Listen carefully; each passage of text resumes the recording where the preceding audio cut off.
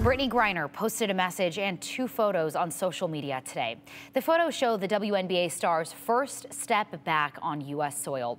This after being released from a Russian prison. The other was her first embrace with her wife, Sherelle.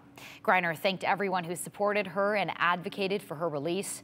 She also once again committed to use her platform to support efforts to bring home other unjustly held Americans, including Paul Whelan.